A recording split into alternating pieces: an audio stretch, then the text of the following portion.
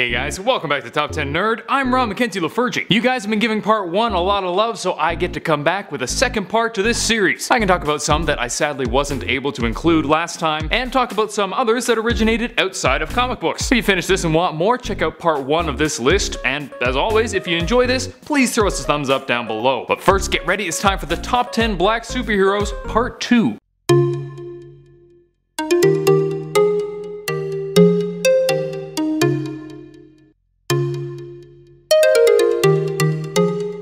Number 10, Bumblebee. Sorry Aqualad, you got bumped. Maybe I'll see you in part 3, but I'm going to talk about Bumblebee because I find her story more interesting. Karen Beecher was actually the scientist girlfriend of Harold, a member of the Teen Titans. Being the amazing girlfriend that she was, she decided to make a supersuit so she could fake an attack on the Titans to make her boy toy look good. It worked, but she later fessed up and ended up joining Titans West. Sadly, her physiology was later altered by the Zeta Ray, shrinking down to 6 inches and requiring special medicine to prevent her heart from arresting. What a roller coaster. Number 9. Frozone. With The Incredibles 2 fast approaching, I know I can't be the only person with Incredibles on the brain. And of course, Frozone, voiced by the incomparable Samuel L. Jackson, was one of the best parts about the first movie. With the powers of ice manipulation, basically a black Iceman, he was a super useful hero in his day. However, he'll probably be best known not for his powers, but for his classic line, looking forward to some more Frozone in the next film. It looks like he'll be getting a bit more screen time, which is great. Number 8. Hancock. Yep, Hancock's another one that's a bit out there, but I really wanted to expand somewhat outside of comics for this video. Hancock was the incredibly reluctant superhero known for his alcoholism and lack of respect. Thankfully, later on he gains a sense of duty thanks in part to the discovery of his female counterpart. Spoilers. He had all the usual superpowers: strength, speed, flight, invulnerability, yada yada yada, but his attitude really separated him from other heroes. He had amnesia, only later learning that he was a member of an ancient race that had been previously revered as gods.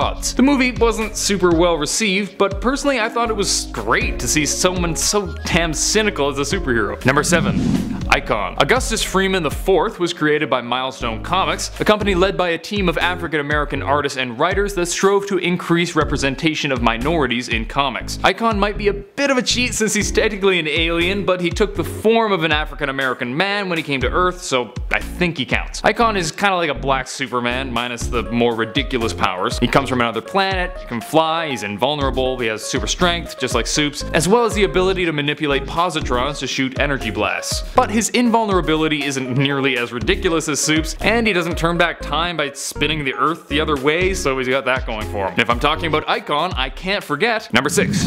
Rocket. Raquel Irvin is a sidekick of Icon, originating in Milestone but later going over to DC alongside the other Milestone characters. She uses the alien inertia winder from Icon's ship in her heroics, which gives her special powers including flight and an inertia field. The inertia field is pretty cool. It lets her absorb and redirect kinetic energy used on her, allowing her to put out more power the stronger her enemy is. She clashed with Icon fairly often because she had a much more liberal viewpoint than him, and it's kinda nice to see a sidekick standing up to their hero so much. Number 5. Invisible Boy. Yeah, it's time for some mystery men. If you want to hear more about them, check out our video on the funniest superheroes. Invisible Boy, as you've probably guessed, had the ability to turn invisible, but with one caveat. He can only do it when nobody is looking. Is this a metaphor for the plight of the black man in a society where he can feel ignored by those in power? Probably not. I don't think Mystery Men was that deep, but he's pretty funny. Number 4.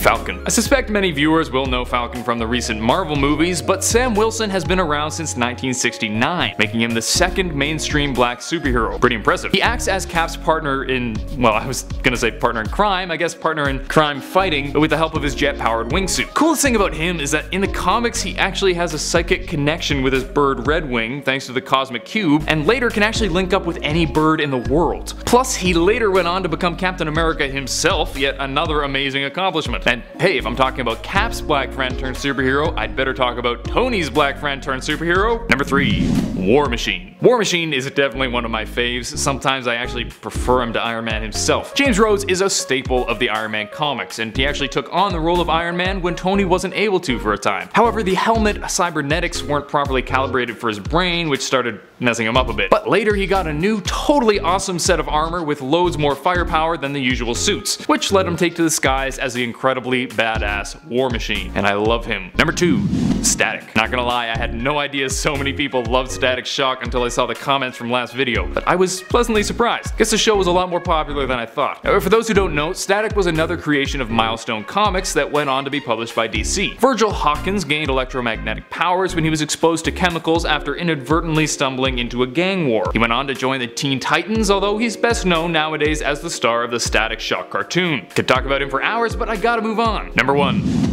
Cyborg. Yep, it was tough leaving Cyborg off the last list, but you guys definitely made it clear that you love the guy, and frankly, I do too. Cyborg has been a staple since he was introduced in 1980. After a tragic accident, Vic Stone was saved by an experimental procedure that replaced many of his body parts with cybernetic enhancements. While this caused him some understandable distress, he ended up using his powers to do a hell of a lot of good, and became an awesome hero on the Teen Titans and later the Justice League. Booyah! And that's it for today. Hope you guys enjoyed. If you did, please smack that thumbs up button and subscribe to Top 10 Nerd for more videos. Let me know if I missed any of your favorites in the comment section down below. If this gets enough love, I can do part 3. And if you want a sweet playlist to just watch and get nerdy, check out our Top 10 alternate versions playlist on the channel. Until next time, I'm Ron Mackenzie Lafergie with Top 10 Nerd. Later, nerds.